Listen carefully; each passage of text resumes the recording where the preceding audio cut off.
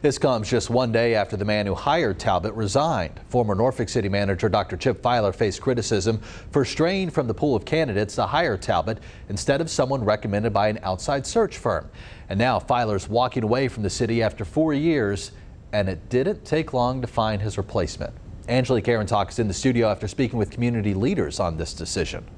It's a shakeup in local government some in Norfolk saw coming. Perhaps what people didn't expect is the swift appointment of Deputy City Manager Pat Roberts as the new city manager. It's for that reason presidents of civic leagues I spoke with are staying optimistic.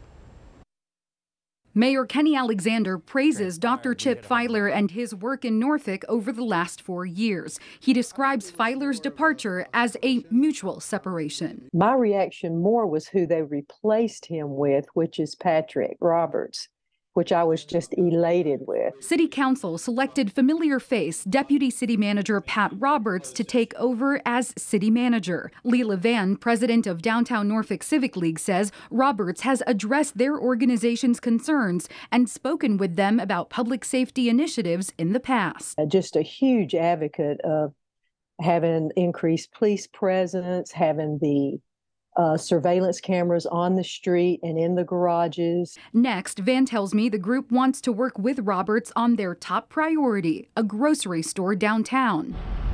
Carolyn Latham leads the Old Huntersville Civic League. We want a safe, growing, healthy community. Latham says it'll be key to work with the new city manager on priorities like creating safe, clean, walkable streets, improving connectivity, and upgrading recreation services. We don't want nobody to do it for us.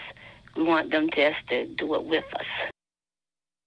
According to Roberts' online bio, he has more than 2 decades of experience in local government, including a stint in Suffolk. He served as city manager there from 2015 to 2020.